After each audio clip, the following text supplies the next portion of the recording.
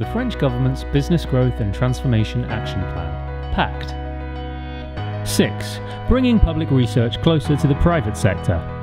To strengthen ties between public research and the private sector, the career paths of researchers who wish to set up or work in a company would be simplified. Take Pauline, who's a civil service researcher and works in a public research institution. She would be able to create her own company and carry on her public research. She could grow her company and create jobs before handing on the entire company while keeping a share of the capital. She could then return to her public research institution without any effect on her career. 7. Making it easier to pass on companies. The Detroit scheme would be overhauled, making it easier to find financing, to take over SMEs and to transfer companies to employees. Eunice runs an SME with 30 workers and wants to transfer his company to them, but only 6 employees are willing to take it over.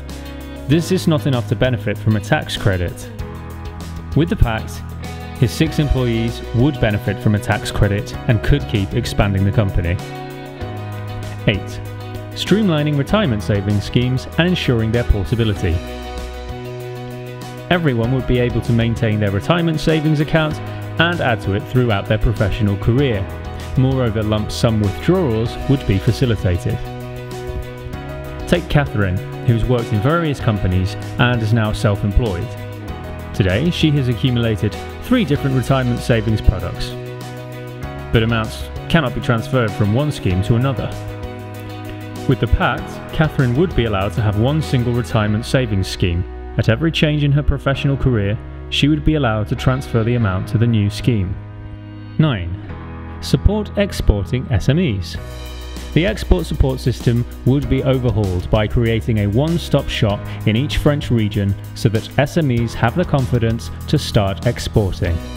There would be improved support, improved financing, as well as the development of an export culture. 10.